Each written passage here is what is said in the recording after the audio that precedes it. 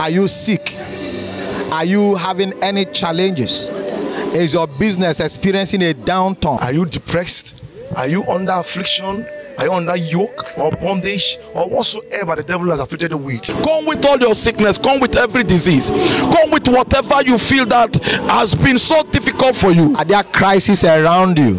Whatsoever the challenge is, whether it is health related, you are sick of a mental challenge, you are sick of blood disease. Even the dead will be raised.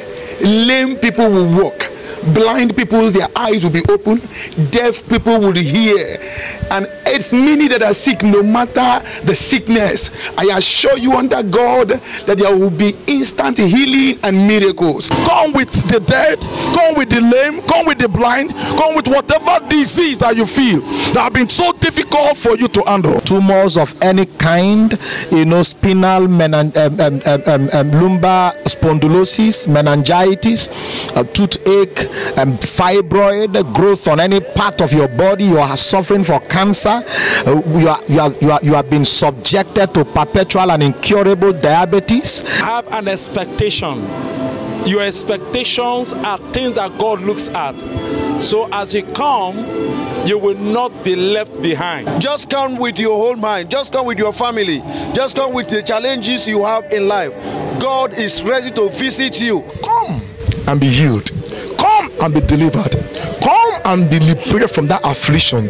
Come and be loose from that shame and that bondage. I invite you especially to this year 2023 Diocesan Sunday School Conference and Mega Crusade with the theme Perfecting Holiness. Don't just come alone.